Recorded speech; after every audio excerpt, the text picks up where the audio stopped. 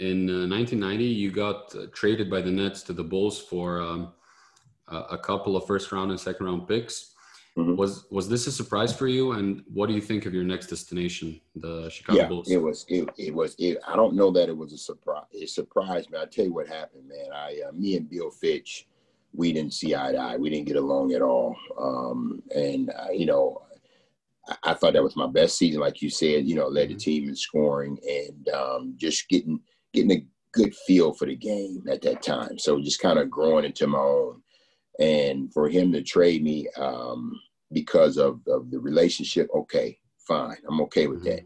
But to trade me to Chicago, I wasn't okay with that. Okay, because coming off my best season and leading Jersey in scoring, to going somewhere playing behind the best player to play the game, I wasn't happy. And, I never forget the day I got traded. I was at my basketball camp here in Toledo. And, they came in and told me that I was traded. I had just had surgery on my knee too. You've been traded to Chicago. A lot of the kids were excited about that at the camp, but I wasn't excited about that because I already knew what the situation was. I watched Sam Vincent go play behind Mike. I watched Sedale Threet, and it's just, you just don't get the minutes. And again, I just thought, why there? You're coming off of averaging 16 points a game. Why not allow me to continue my growth and start somewhere else? Yeah. And start somewhere else. There you go. And so I was very, very, very not excited about that. And then, like you said, all of a sudden, you're playing on a championship contending team, but behind the best player ever to play the game.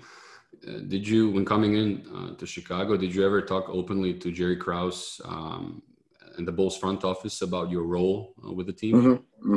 It was said, man, that we would be able to play together a lot because Michael would move over to the point guard position.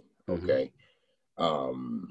But that, we played a couple games together, but no major minutes. So what was said didn't actually happen. And even when it was said, I didn't believe that it would happen because, BJ was playing, he started playing well and John Paxson was playing well. And those two guys were at the point guard. So at the end of the day, man, it was disheartening to be traded there. But there was an excitement because I got something out of the trade. And that was a championship. Yeah. And I got to ask you, what was your relationship like with Michael?